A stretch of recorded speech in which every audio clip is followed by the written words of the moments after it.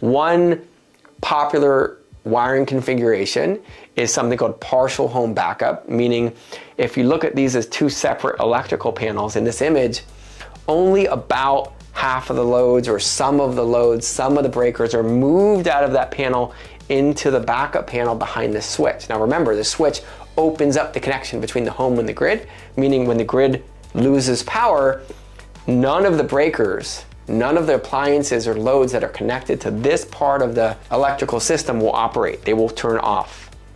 But everything behind that switch, behind the microgrid interconnection device, behind this kind of open circuit now, will be part of the microgrid. It'll operate. And this is why it's called partial home backup, because only part of the home will operate in backup. Now, why would you do this? Well, in many cases, people don't buy a battery system that's large enough to power their whole home.